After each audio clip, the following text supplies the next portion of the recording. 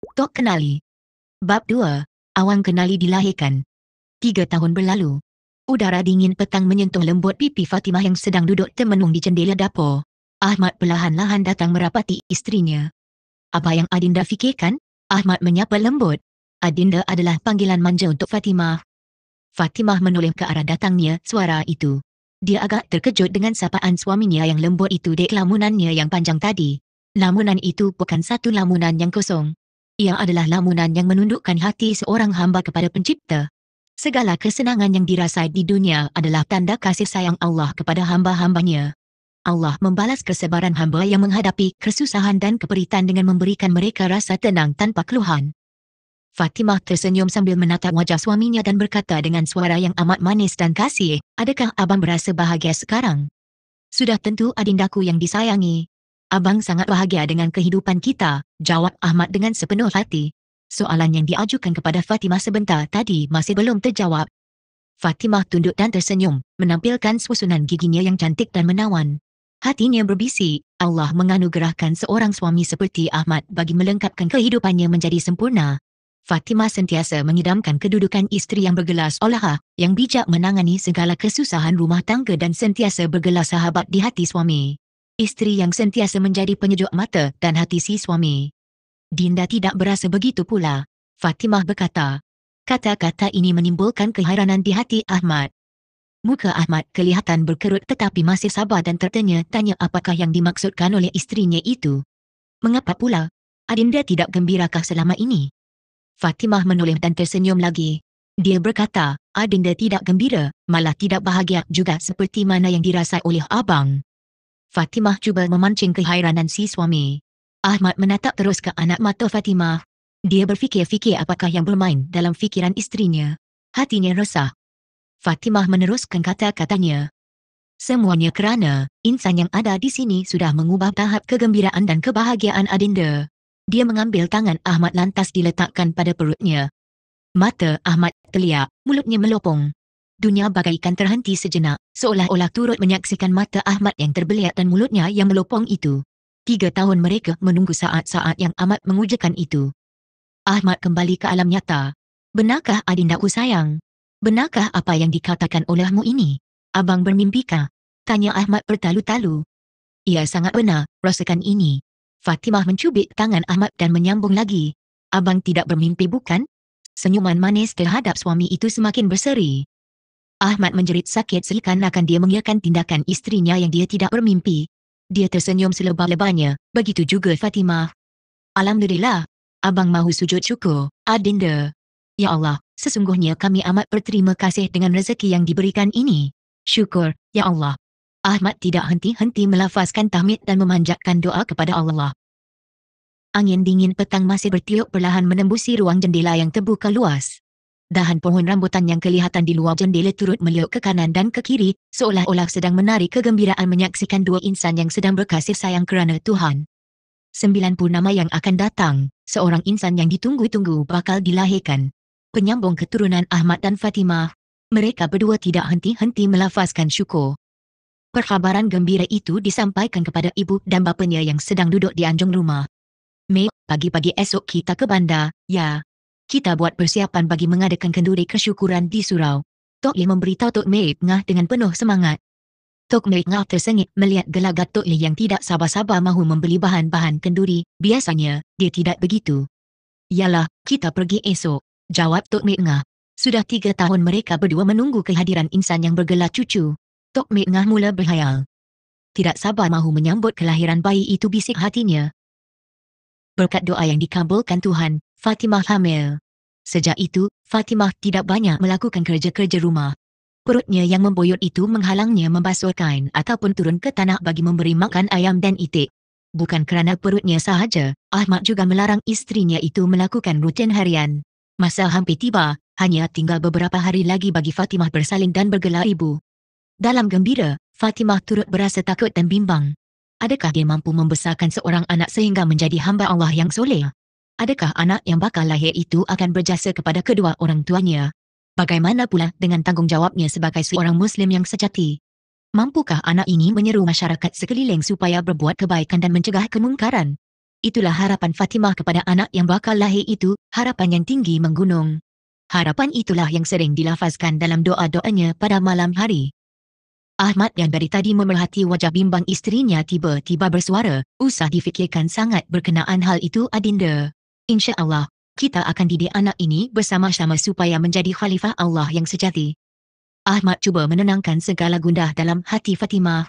Ahmad percaya, hasil didikan Fatimah sebagai ibu, serta sokongan Tok Leh dan Tok Mek Ngah, anak yang bakal lahir itu akan menjadi seorang yang disenangi dan dihormati, bukan kerana keturunan yang dimiliki ataupun harta yang diwarisi, tetapi kerana ilmu agama yang tinggi serta pegangan tauhid yang tidak berbelah bahagi. Lalu genaplah saat-saat yang dinantikan. Pada hari yang bersejarah itu, iaitu pada tahun 1287 Hijrah bersamaan 1868 Masihi, lahirlah seorang anak bertuah yang ditunggu-tunggu itu. Dalam ketenangan alam, pada saat senja baru sahaja bersedia berlabuh, seorang lelaki muda sedang menadah tangannya ke langit. Air jernih mengalir dari pelupuk mata tanda syukur yang tidak terhingga kepada pencipta sekalian langit dan bumi. Dirinya dirasakan kerdil sekali, tidak akan kelihatan sekiranya dibandingkan dengan ciptaan-ciptaannya yang lain. Itulah yang terbayang di mata kasar seorang hamba yang agung dengan peraturan dan percaturan Tuhan. Air mata kegembiraan menitis lagi. Ahmad, seorang lelaki yang biasa-biasa, bersujud syukur di atas sejadah usang di anjung rumahnya. Dia kini bergelar bapa, dan perlu bertekad memikul segala tanggungjawab bagi membesarkan anak yang baru lahir itu. Anak itu perlu membesar dengan didikan agama yang teguh, itulah hasratnya. Alhamdulillah, Ahmad, isterimu selamat melahirkan seorang bayi lelaki. Tok Mek Ngah berkata dengan nada gembira. Tok Mek Ngah turut memandang ke arah Tok Lim yang sedang tersenyum, lagaknya seperti sudah bersedia menimang-nimang cucunya itu. Bagaimana keadaan Fatimah? Ahmad bertanya kepada ibu mertuanya, dalam keadaan sedikit risau. Tok Mek Ngah menepuk-nepuk bahu Ahmad bertujuan bagi menenangkan hati menantunya. Fatimah juga selamat.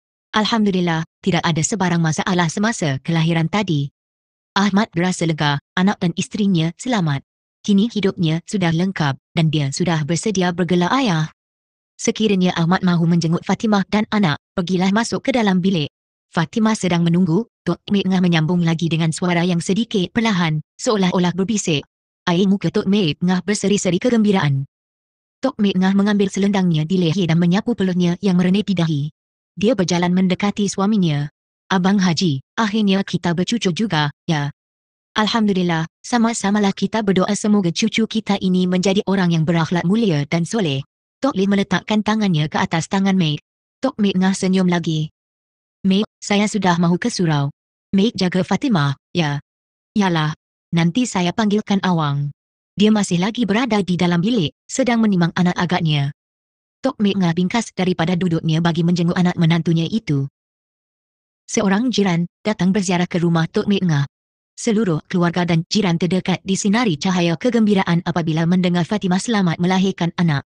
Maklumlah, sudah lama suami isteri itu menunggu bagi mendapatkan cahaya mata. "Siapa nama anakmu ini, Fatimah?" tanya Mak Cik Hafsah, jiran yang tinggal di hadapan rumah mereka. Leka Mak Cik Hafsah menatap wajah bayi kecil itu. "Yusuf. Muhammad Yusuf." Abang Ahmad yang meletakkan nama itu. Fatimah menjawab dengan nada perlahan, bimbang sekiranya anak kecil itu tersedar daripada tidurnya. "Muhammad Yusuf. Bagus namanya, Fatimah." Anak kecil yang bernama Muhammad Yusuf itu sedang tenang di dalam bedung yang membaluti tubuh kecilnya. Dia tidur dengan nyenyak sekali. Udara pagi bertiup dengan perlahan, sesekali membuatkan bulu romanya di bahagian muka dan telinganya yang halus itu meremang. Tetapi Muhammad Yusuf masih meneruskan lengannya. "Awang, bangun cepat. Kita pergi main air di telaga, mahu? Selepas itu boleh ikut ayah dan Tok ke surau." Fatimah mengejutkan anaknya Muhammad Yusuf. Hari sudah hampir petang. 5 tahun berlalu. Muhammad Yusuf digelar dengan panggilan Awang oleh ahli keluarganya. Ada juga orang kampung memanggilnya dengan nama Awang Kenali, bersempena dengan nama kampungnya, yang kadangkala digelar dengan nama Kampung Kenali. Sejak kecil lagi Awang disukai oleh jiran-jiran dan orang tua di kampung itu. Ada sesuatu yang unik berkenaan Awang. Pernah seorang lelaki tua yang datang ke rumah bagi berjumpa Tok Leh. Dia menegur Awang apabila dia sedang menunggu Tok Leh di atas tangga. "Awang, apabila besar nanti Awang mahu menjadi apa?" "Awang mahu menjadi seperti Tok sebab Tok pandai." Awang menjawab dengan yakin. "Mengapa Awang kata Tok pandai?" tanya lelaki itu. "Tok pandai sebab dia selalu mengajar orang di surau mengaji dan sembahyang." Awang menjawab dengan bersungguh-sungguh. Awang pun sudah tahu sembahyang. Pak Cik pandai sembahyang juga kah? Awang kelihatan selesa berbual dengan lelaki itu. Pak Cik pun pandai. Lelaki tua menggosok-gosok kepala Awang yang cerdik pemikirannya itu. Bulan berganti bulan, tahun berselang tahun. Awang Kenali semakin membesar menjadi seorang kanak-kanak yang sihat dan pintar. Daripada pandangan luaran, Awang hanyalah seperti kanak-kanak yang lain. Tetapi orang kampung yang rapat dengan Awang melihat Awang sebagai kanak-kanak yang amat berbeza. Orang-orang di kampung itu terus-menerus memuji sikap Awang. "Kamu kenalkah Awang Kenali cucu Tok Leh itu?" tanya seorang pemuda yang berkopiah putih sengit di kepalanya semasa dalam perjalanannya ke surau. "Tentulah saya kenal budak itu. Adik saya selalu bermain-main dengannya," jawab pemuda yang juga berkopiah putih. Rambut kerintingnya yang masih basah terkeluar sedikit dari celak cuping telinganya. "Saya dengar khabar Awang itu sungguh cerdik. Khabarnya lagi, dia sudah pandai membaca dan menulis sejak dia kecil. Adik-adik kita pula masih belum tahu membaca apa-apa," pemuda berkopiah sengit berkata lagi. "Benar, Awang Kenali adalah seorang anak yang cerdik. Saya fikir, yang adalah kerana hasil didikan datuknya, Tok Leh. Asuhan Tok Leh yang berunsurkan agama dan didikan yang baik oleh ibunya Fatimah, menjadikan Awang Kenali seorang anak yang baik daripada segi agama dan akhlak," terang pemuda berambut kerinting itu. "Saya kagum melihat cara mereka membesarkan Awang. Ilmu pengetahuan menjadi satu kemestian dalam keluarga Tok Leh," pemuda itu berkata sambil membetul-betulkan kopiahnya yang sengit. Sekarang, kopiah sudah terletak elok di atas kepalanya, tidak sengit lagi. Pemuda berambut kerinting pula berkata, "Betul apa yang saudara katakan itu. Kita juga sepatutnya mendidik adik-adik kita seperti mereka. Ilmu adalah tunjang hidup. Sekiranya sihat akalnya, maka sihat jugalah dahan-dahannya. Bukankah Allah menurunkan ayat yang pertama yang berkisahkan berkenaan ilmu?" "Berkenaan ilmu?" Pemuda yang memakai kopiah itu mengangkat kopiahnya dan menggaru-garu kepalanya yang tidak gatal. Kemudian, dia menyisir-nyisir rambutnya dengan jari. Kopiah diletakkan kembali ke kepala. "Ya, ilmu. Ayat pertama yang diturunkan kepada Rasul kita adalah surah Al-Alaq yang bermula dengan Iqra yang membawa maksud, bacalah." Lelaki yang berambut kerinting itu menerangkan satu persatu kepentingan ilmu dalam Islam. Dia menyambung lagi, "Kerana itulah kita disaran supaya mencari ilmu, tidak kira ilmu dunia ataupun ilmu akhirat, asalkan kedua-keduanya dapat membawa kita ke arah kesenangan di dunia dan di akhirat." Dua pemuda yang menyusun langkah ke surau itu tidak henti-henti bercakap perihal kepintaran Awang Kenali. Bukan itu sahaja, cerita Awang Kenali diselang-selikan pula dengan ilmu agama yang terpahat di dada mereka. Apabila azan berkumandang, barulah mereka berhenti berbual. Genap umur Awang 5 tahun, bapanya Ahmad meninggal dunia. Perasaan ibunya, Fatimah sungguh hiba apabila mengenangkan pesanan arwah suaminya. Dia masih ingat, dikala dia sedang syarat mengandungkan Awang Kenali, Ahmad beria ia mahu mendidik anaknya dengan penuh kasih sayang dan cukup ilmu pengetahuan. Dengan itu, Awang Kenali dibesarkan dalam pengaruh datuk dan ibunya. Tok Ngah juga memainkan peranan dalam hidup Awang dengan menerapkan ilmu kehidupan dengan penuh tata susila, supaya cucunya itu hidup sihat, makan dari rezeki yang halal, serta jauh dari makanan yang haram. "Jangan runsing, anakku Fatimah. Ayah akan menjaga Awang dengan sebab yang mungkin selagi ada kudrat dan izinnya," Tok Leh bersuara pada suatu malam yang hening. Dia sangat faham perasaan Fatimah pada waktu itu. Didikan awal Awang diambil alih sepenuhnya oleh Tok Leh. Awang selalu mengikut datuknya ke surau. Di surau, Awang belajar mengaji dan berjaya khatam Al-Quran dalam masa yang amat singkat. Pada waktu itu, anak-anak yang lain di surau sudah jauh ketinggalan. Awang mampu mengajar rakan-rakannya yang sebaya, malah ada yang lebih tua daripadanya. Dia mengajar mengeja dan mengenal huruf-huruf dan kalimah Al-Quran. Pernah seorang anak yang berumur 5 tahun lebih tua daripada Awang bertanya, "Bagaimana awak boleh mengajar saya?